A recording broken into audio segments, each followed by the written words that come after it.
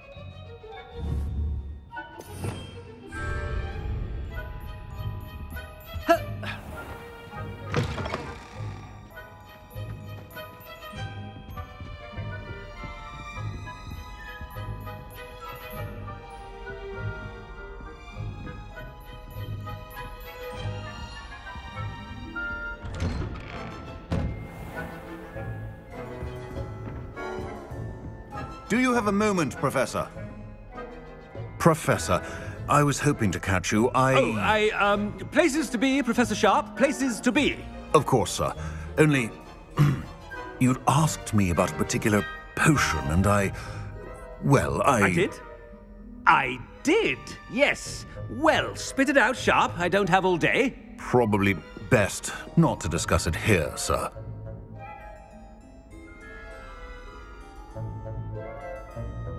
I assure you, Sharp, you may speak freely. Very well. I've brewed the cure for boils you wanted. I can drop it by your office when it's convenient. Of course, yes. No need for all the cloak and dagger. Simply have a student deliver it. A student. Very well, sir, if you insist. I do. And thank you, Sharp. I just hope you've brewed enough for all my boils. Now, to determine which student gets this rather unenviable task.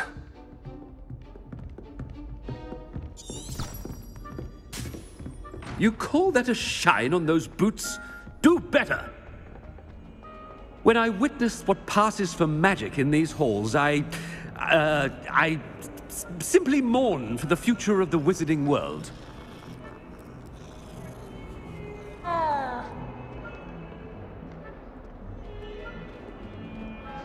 I thought I heard the Headmaster approaching.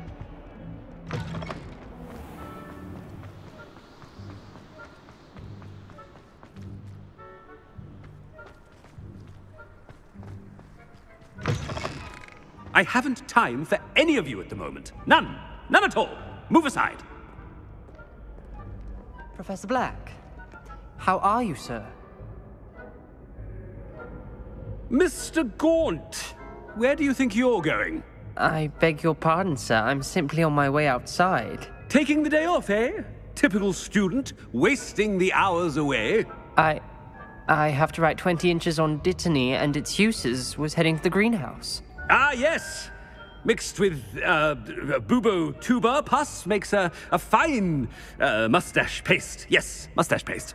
I find. Are you feeling all right, sir? You don't seem yourself. I assure you I am quite healthy, Gaunt.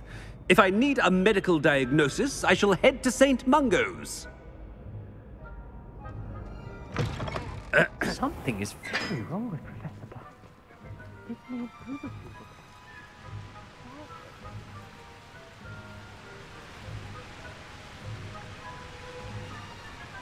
Professor, a word? Professor Black. Again, it is not too late to reconsider your decision regarding Quidditch. We could still have trials and a somewhat shortened season. It would be better than none at all. But the injury, Madam Kogawa. Professor, more than one student has taken a bludger to the head on our pitch. I dare say it knocked some sense into them. And they're fine now. The fact that it happened to be a pureblood, well, that's no reason to... What nonsense! That you would trivialize the health of a student over a silly game. A silly game? You are quite impossible sometimes. Sir, I've a good mind to write to the Department of Magical Games and Sports at the Ministry about you.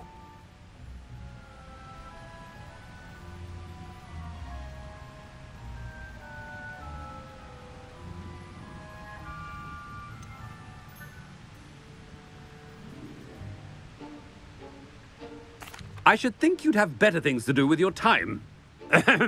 Now, where's my elf? Good day, Professor. And I spotted Scrope in the Great Hall. Seems to be avoiding me. I wonder why. Good day, Madam Kogawa.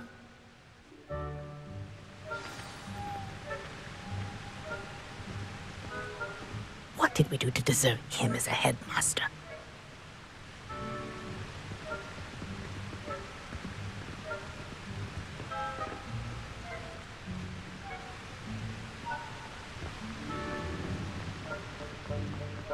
Chewing with your mouth open? Where are your manners?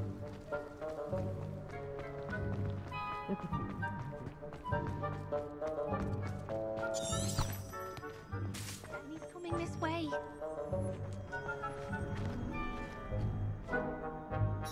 Miss Broom, a word. Oh, Professor, this is an interesting surprise. It's Bloom, by the way. Remind me of your area of affinity, Broom. OWLs are swift approaching. Charms, sir. Non-verbal spells. Might work on one that makes me disappear. Well, keep at it, Broom. And before you know it, you'll be as invisible as that new fifth year seems to be. They're not invisible, sir. I've seen them near the library. In fact, they help me with my, heavy books. Speaking of invisible, where's my blasted house elf? Something seems a little off with the headmaster.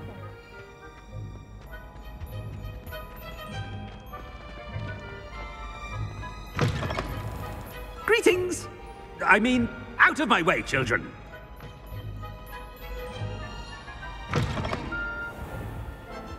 Professor, a word, please. Hello, Professor Black. Ah, Professor Weasley. How delightful to see you. Sir? Since I have you here, I wonder if I might, speak with you about Professor Fig. Oh, very well. I've decided to give him a bit more, leeway with his time. Leeway, Professor? Are you sure that's wise? I confess I do worry for his students. He's rarely here as it is.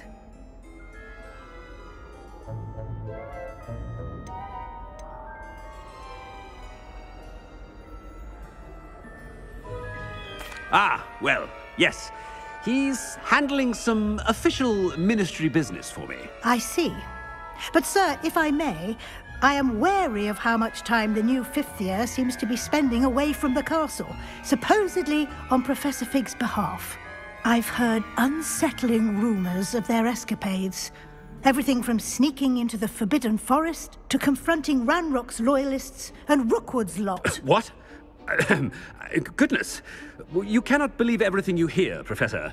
No, you cannot. I mean, I shall keep an eye on Fig. You simply keep doing the wonderful job that you're doing. Simply wonderful. Thank you. But I'm happy to look into... Good. That'll be all, Weasley.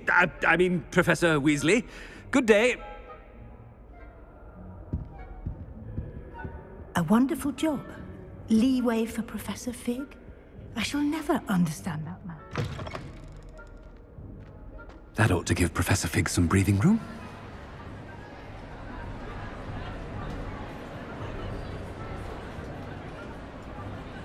Scrope's as hard a worker as any house elf.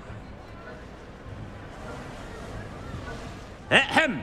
Attention, students! I hereby decree that the Great Hall be forthwith decorated in the stunning banners of Slytherin. I shall be taking no questions at this time. Or ever.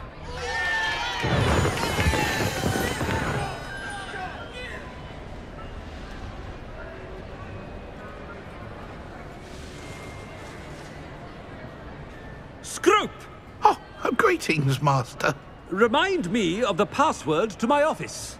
Oh, but Master made Scrope swear never to tell anyone, even Master himself. How dare you question me? I've a mind to give you a matching set of ears. Yes, sir. Of course, sir. Scrope begs forgiveness. It is the Black family motto, Master.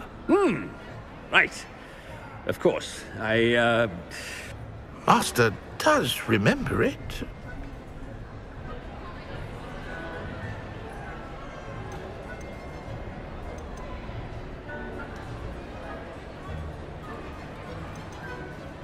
It's pure bloods forever, isn't it?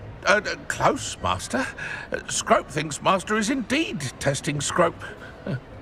It is always pure. Obviously. And, of course, as Master knows, in French. Ah!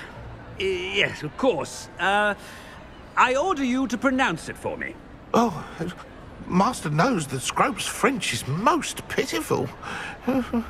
Oh, very well. Toujours pure. There is another matter, Scrope. I confiscated this filthy diary from a student. It smells of squid and seawater. Oh, Apollonia's diary. That is quite a surprise, Master. What do you wish Scrope to do with this treasure? Rubbish. Whatever you wish, Scrope. It's your treasure. Now, off with you.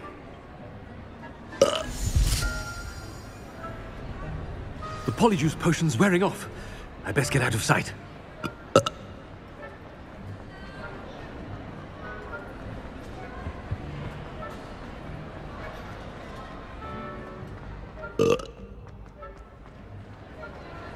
Made it just in time.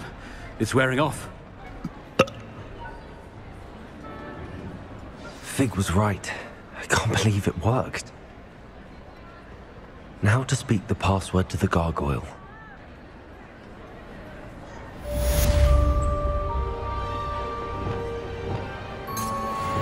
Confringo!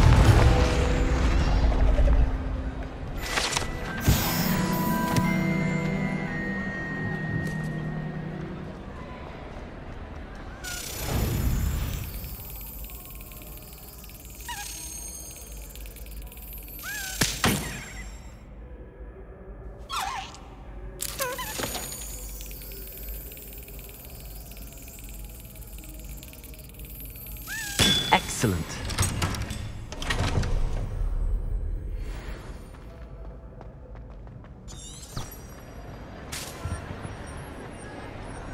You can't imagine how inconvenient travel was before I invented.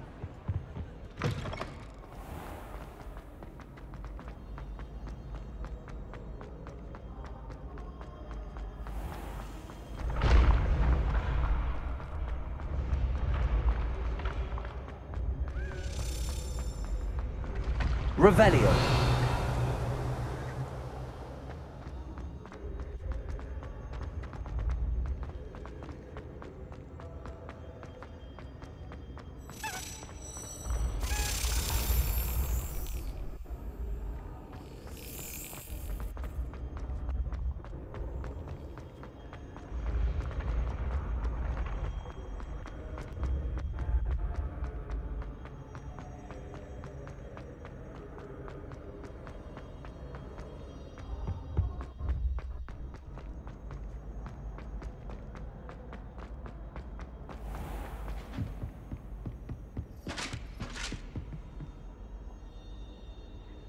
How nice to see you, my young friend. Revelio.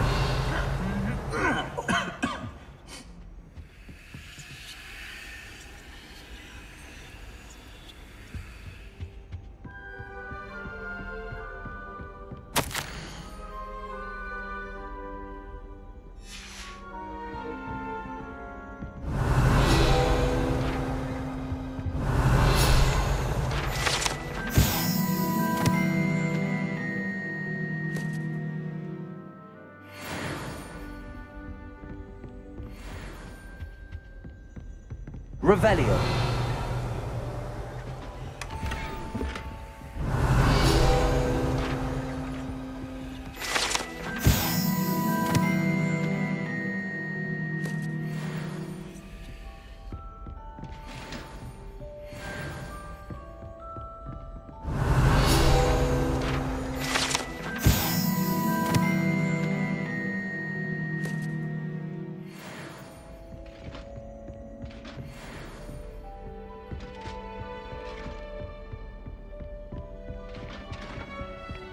I've always Revelio. said travel broadens the mind.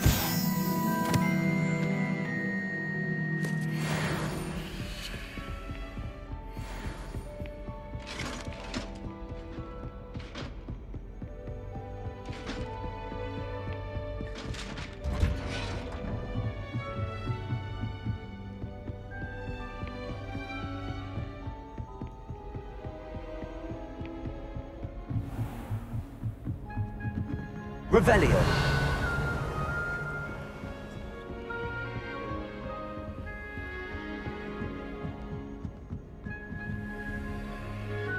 Alohomora.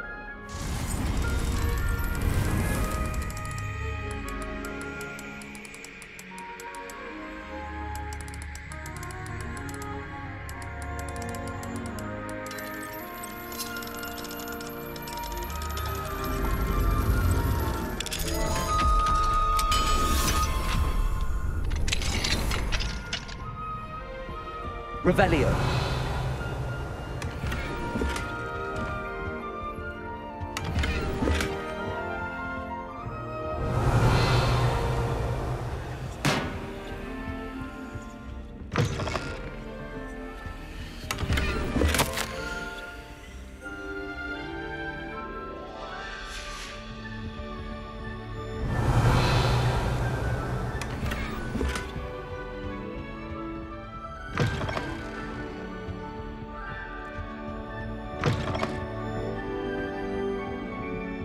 Revelio.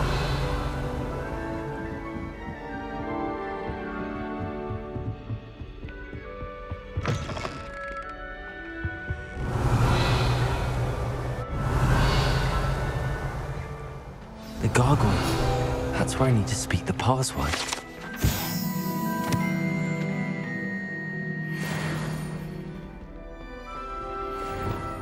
Lumos.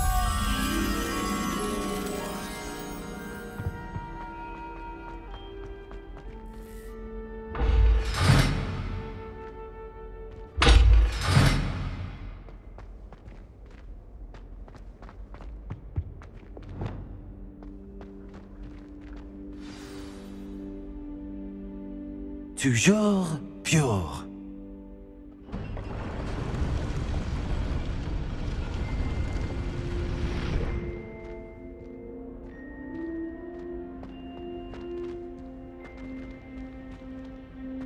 I wonder if all the elite wizarding families have a motto. Revelio.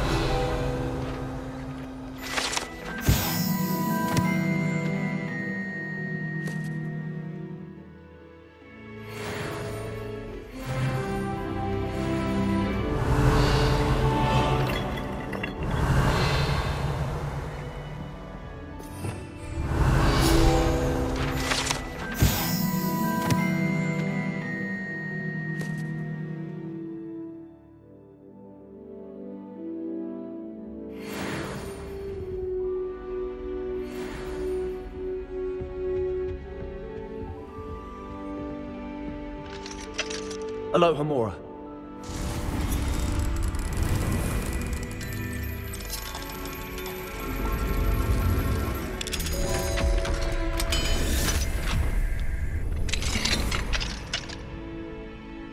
Revelio.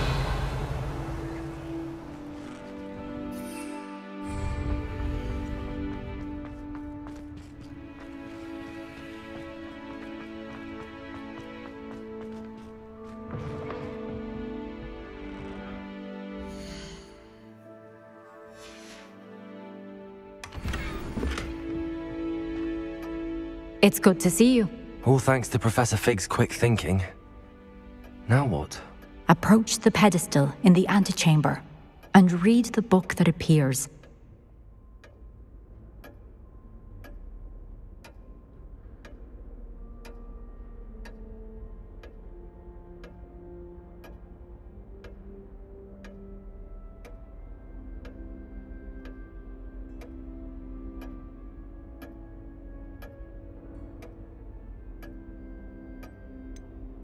What can I expect to find in the book? A story. I cannot say more. You may recognize some elements of it, as I was inspired by a tale with which many wizarding children are familiar. I suspect there will be more to this than reading a book. Your suspicions are correct. We shall speak when you are finished. Has this been under the Headmaster's nose all this time? Revelio!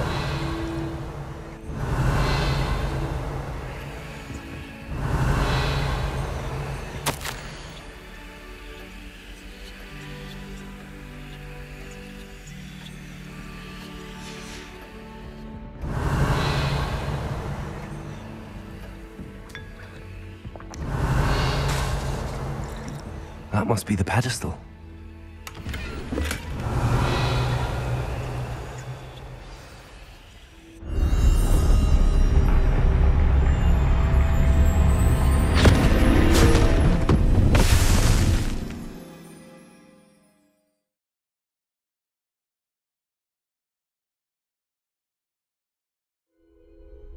Where am I? Professor Fitzgerald? Can you hear me? I am here. In this place, you may call me Neve.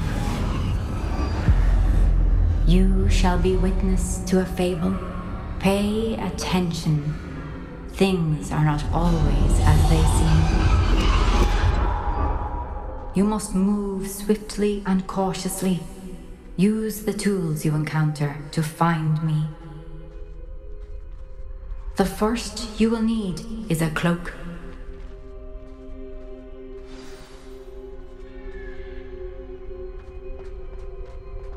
In this place, as in life, death takes many forms.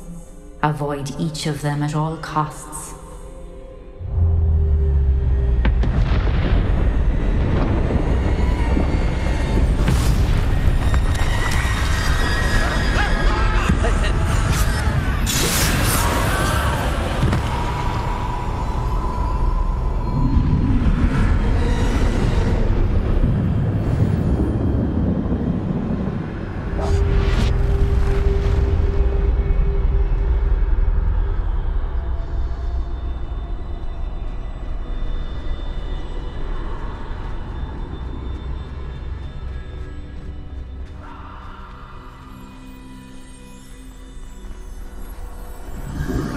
I should have run when I could. I'd be free by now.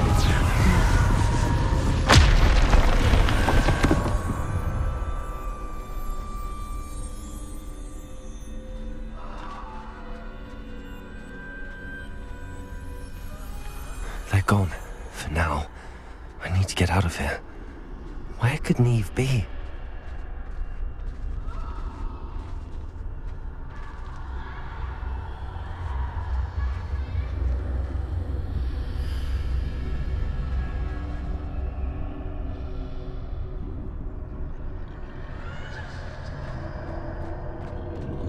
I need to time this just right.